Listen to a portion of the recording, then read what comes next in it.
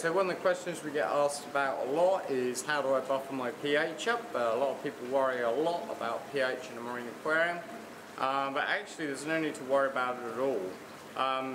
There's several things in your aquarium which can affect pH, so it depends on your organics load, your oxygen level and various other factors. And so the pH will give you a guide to what the amalgamation of all those factors individually are doing. But because there's so many factors involved, that won't actually mean that it gives you a guide to the overall health of the aquarium in any way at all.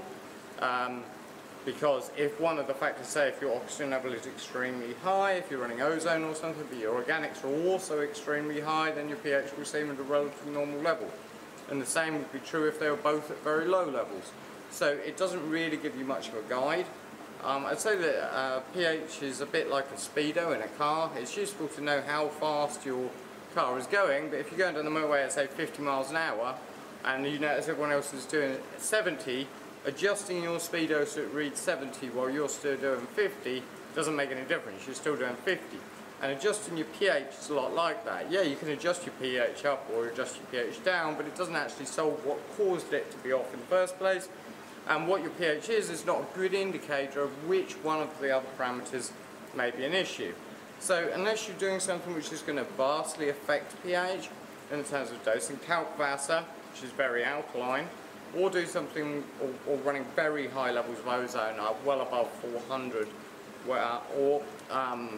then again that might be worth having a look at. Or if you're running something which can make the pH very, very low, such as you're running a calcium reactor or a slow flow denitrifier, then it might be worth keeping an eye on. But unless you're doing one of those things, honestly it can be completely ignored.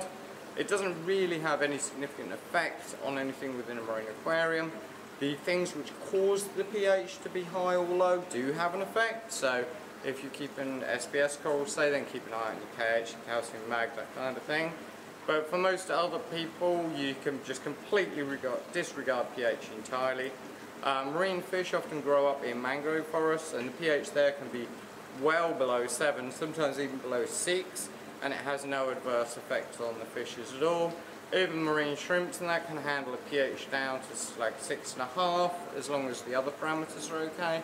So it's completely ignore it. So although we get a lot of questions on pH, my advice is don't bother testing it, don't bother buffering it, just ignore it completely.